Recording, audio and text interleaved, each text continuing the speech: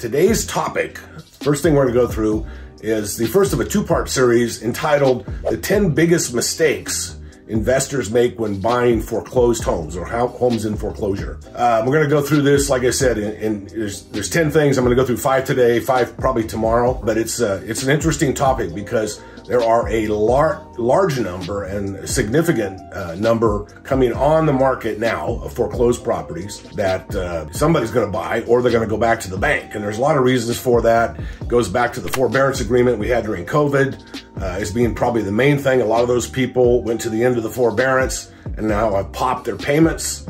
And these lenders, as you might imagine, after not getting paid for 3 years or 2 years, are less than amenable to extending that. So those are in foreclosure. Number 2, we've got this recession thing that we're either in or going into, and that is causing additional people to fall behind on payments. And once again, the banks are less than likely to extend those. Why? Because a lot of those loans are lower interest rate loans. A lot of them are in the 3% range, 4% range. There's even some 2.5% money out there.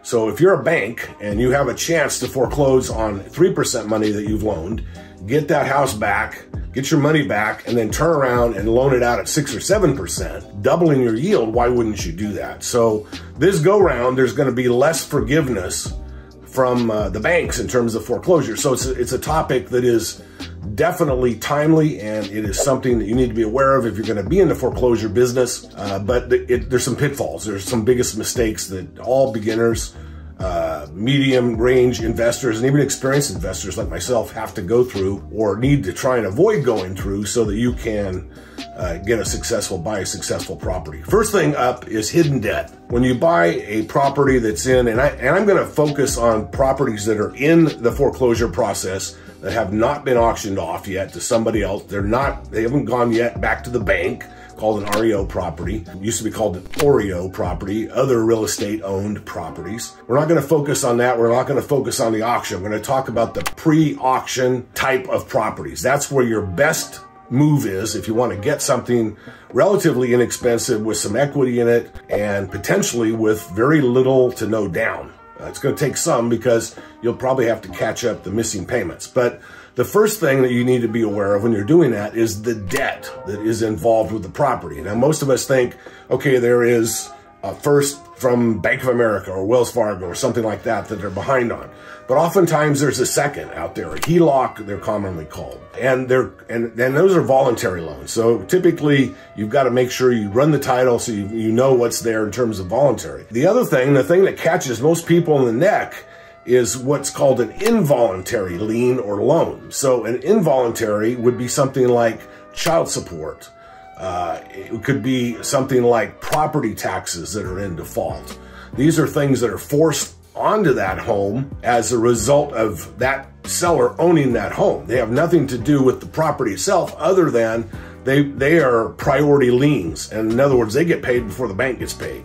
So a lot of that stuff is not on a normal title search, a quick title search. If you were just to run something on some of these things that you can do from home, you may just see the Bank of America or Wells Fargo loan. You may not see that they owe $32,000 in child support and they're behind $10,000 on property taxes. You have to know that and you have to research that, because when you buy one of these things, you're buying it subject to all of that debt. Now, going through the actual foreclosure process, the auction, all of that stuff is paid off or extinguished. But when you buy before the auction date, you've got to be aware of all this stuff. So how do you do that? How do you find out exactly how much voluntary and involuntary liens are on a property? Best thing to do is contact your title office or your customer service department of your title company and have them run a preliminary title report for you.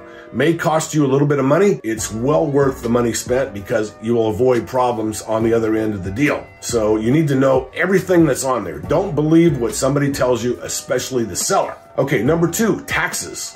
We talk about property taxes, and you generally can be aware of that.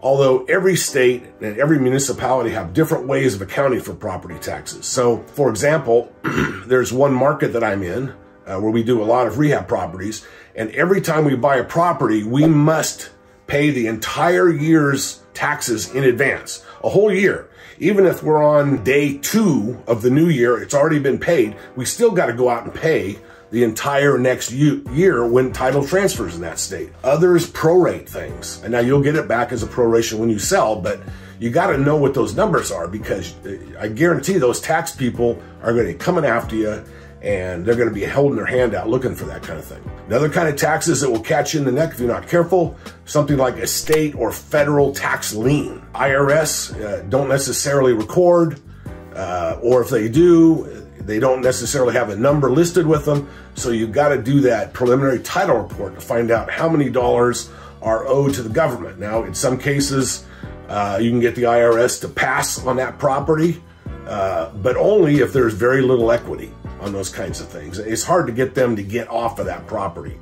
These would be taxes that would have been wage earned or garnered at a personal level that then after a period of time they don't get paid, and they slap that lien onto the property or any property that's owned by that debtor. In this case, the seller of the home you're trying to buy. That's number 2. Number 3, deferred maintenance. In a lot of cases, you're buying a foreclosed property, you've got a homeowner who's not been maintaining the house, right? So they're not, if they don't have money to even make the mortgage payment, they're not taking care of the termite issues, they're not worried about the leak in the roof, they're not worried about rats in the walls. There's all kinds of things that happen that you need to be aware of. And so I'd always recommend, if you're dealing directly with the seller, getting a full property inspection. We always recommend this on any property that we either are going to flip or keep, which is basically everything. Unless you're going to wholesale it, which is very hard to do when you're in the foreclosure business. And I'll talk about that on the next call. But just as a general rule, the maintenance we call deferred maintenance, the maintenance that should have been done that's not been done yet, is probably an issue you need to look at. So that brings us to number 4, which is greedy or dishonest sellers. These are people who've missed payments. In many cases, these folks, unfortunately, have had bad financial situations. It could be anything from the usual things like death, divorce, taxes, bankruptcy, job loss, medical issues, having to move, family issues.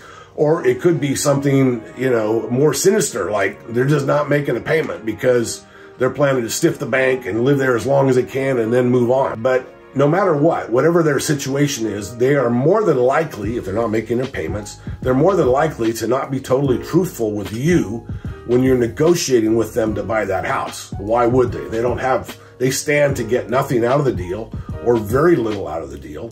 So it's not in their best interest in a lot of cases to be truthful. And people, frankly, who aren't able to make their payments and pay their bills, lying becomes part of the deal. I mean, it's how they survive. They're borrowing from Peter to pay Paul, and they're juggling whatever they can, using various methods to try and pay things. But at some point they throw up their hands and they just say, forget it, I'm done. And, they may or may not be truthful. Now, I've done a lot of this type of property. I bought a lot of this property. I can think of one time when I dealt with an honest seller. And even with that, there were some things that they didn't disclose that they should have, and I never really reconciled whether they knew this or they didn't know this information. Nonetheless, in most cases, the old adage that I always ascribe to, which is all sellers lie all the time, is probably true here, but even more so when somebody is running from the tax man, so to speak, running from the lender, trying to avoid doing things. Now, these folks, they don't answer their front door. They won't pick up their phone calls. They'll change their number. They shred their mail.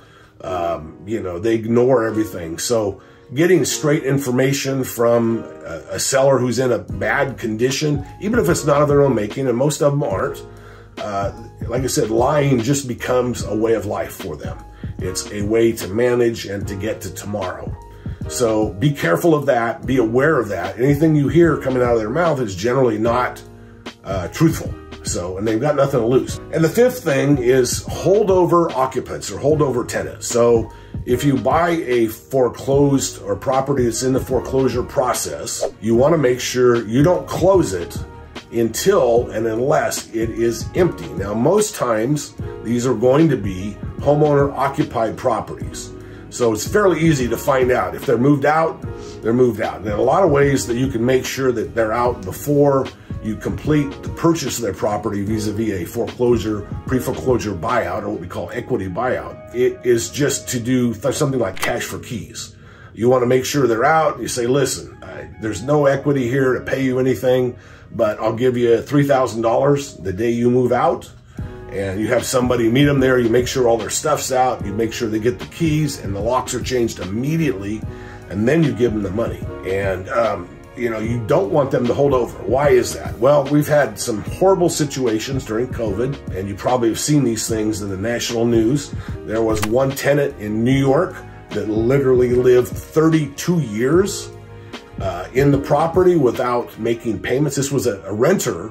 And somebody bought the property and has never collected rent in 32 years. Finally, after dozens of court cases, the state of New York had the sheriff or constable, whatever they are there, go and physically remove that person. It happens all the time. We had a situation last year during COVID, or about a year and a half ago, probably 2 years ago now, where somebody sold their house. They were in foreclosure. Somebody bought it, wrote a check for cash that they had. It was around $500,000 or $600,000. I think it was 600,000 bucks down in Southern California, and the seller would not leave. They claimed COVID status. Now, they owed nothing on the property except taxes, and they were behind on the taxes.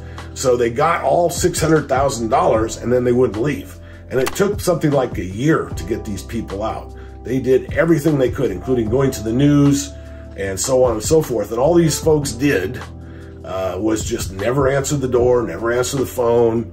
Nobody always left somebody in the property. If they had to go to the store, the husband would go to the store and the wife would stay there. They never completely left the property. And so, you know, they got away with a year or a year and a half of essentially free living.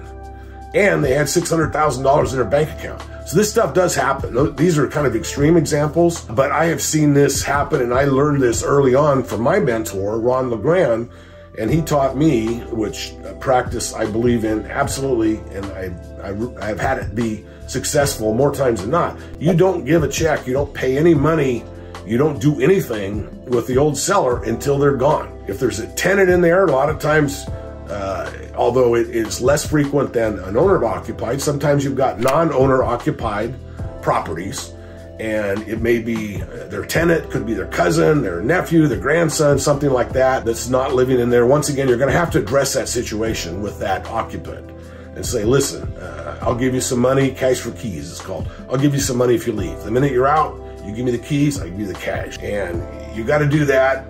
If it's a non-owner occupied, a lot of times the seller of the house who doesn't live there can't get that tenant out, and they've stopped making bank payments, and so the property's in foreclosure. You know, and it's a horrible situation, but the worst thing you can do is to put money into something, and then you've got this tenant, whether it's the seller or their tenant, staying in that property, and you'll have to forcibly evict them. And depending on what state you're in, that's a long and tedious, expensive, and horrible process. It can take a long time, and it will definitely tear up most, if not all, of the profit you may have expected to make on that property. So anyway, that's my first 5 of the 10 biggest mistakes that buyers make, investors make when they buy foreclosed properties. We're going to talk tomorrow about some of the other things, including some of the state laws. They vary all over the place, and we'll get you a little more information on that topic tomorrow. Okay, thank you for watching.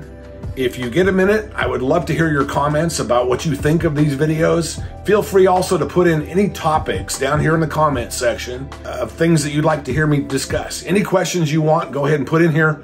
We'll make sure we get a video on it when we get time. And as always, please like and subscribe. Hit that ring the bell button as well to get notified every time there is a new video. Thanks a lot, everybody.